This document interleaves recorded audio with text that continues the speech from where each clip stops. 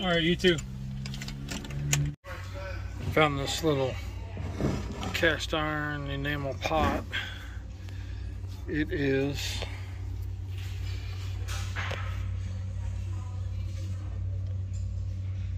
I can't even pronounce it, but it's a nice little pot. Looks in pretty decent shape. The only thing that's got me concerned is the cracks in here. You know, if I were to purchase this for $5 and use it, how deep are those cracks and will the enamel be coming off? So I'm gonna leave it sit.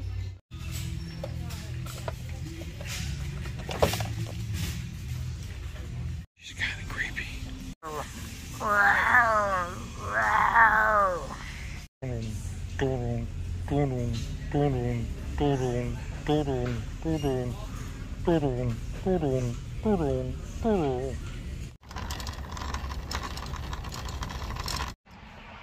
Couple little quick errands today. So you know, took Gramps to the go get my medicine at the pharmacy. Hit a couple thrift stores because he'd been asking about it because he hears me talking about them, and then quick trip to Target to get thank you cards for Cub and dog food. So see what we get into next. Sit. Bella, sit. Go. Go.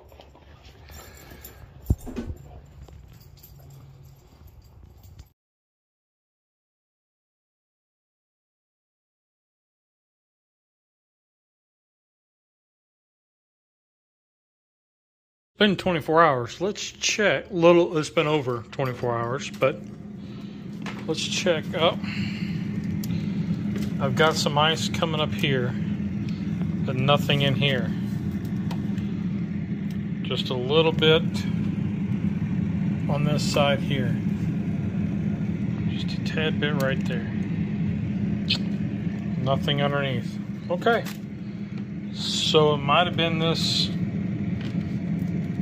right here. Maybe. I don't know. So I had an awesome chat with Keto Mike and Keto Tom. Two of my good buddies, man. Two good buddies. Check out, I'll put a link in the description.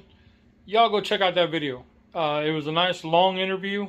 It wasn't really an interview, it was more of a just buddies talking. Good chat. We had a lot of fun. You know, go check it out. Give Ketorific Journey with Mike a follow. Keto Tom, the Keto Cook. Check him out. A lot of great stuff over there. But anyway, that's all I got for today. It was pretty quick, lazy day.